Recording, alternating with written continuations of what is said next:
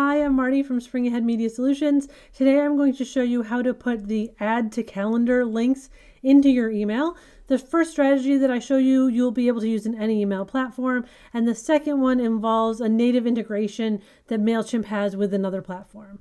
If you're new to my channel, don't forget to subscribe. And when you find this video helpful, please give it a thumbs up and a little thank you in the comments so that other people can find it as well. All right, let's get into it. The first strategy that I'm going to recommend is to use this website here, calendar.link. I will put the link for it in the description box below. And this one is no bells and whistles, totally free.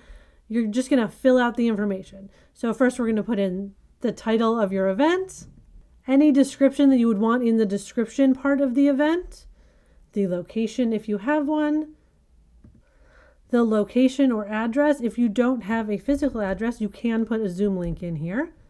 Then we're going to pick the date and time of our event.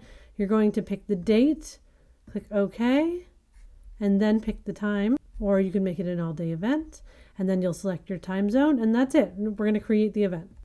All right, we are going to ignore this first link. That's not what you want. Scroll down here to Add to Calendar links. They are going to show you different ways to do it, where they're just right next to each other or with a dot in between. You can also copy this HTML code by clicking this. You can copy the individual links if you wanted to do it that way. This is what I'm going to recommend. I'm going to get rid of those little dots and just do the space separator, and then I'm going to do this. And I'm going to copy it. I'm doing Command C. And go back over here to my email, and we are going to add a text box, and we're just going to paste it in just like that. And what this will do is it will take on the defaults of your fonts and your colors and your sizes and all of that, and there they are. And if you decide that you don't need all of these, like, you can just delete them out. Well, there we go. If that satisfied your needs, then give me a little thumbs up and a thank you. I am now going to show you a fancier way using this app section in MailChimp's new builder and a website called Add Event Calendar.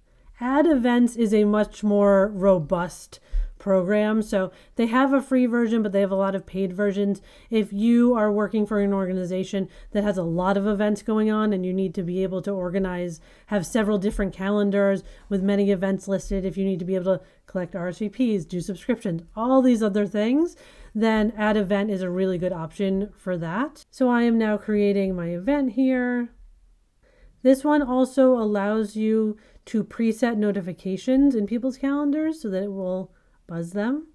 Just like the other one, it gives us some links that we can put in places. So we could copy this right from here, but if we head back over to MailChimp, we're going to go to Apps.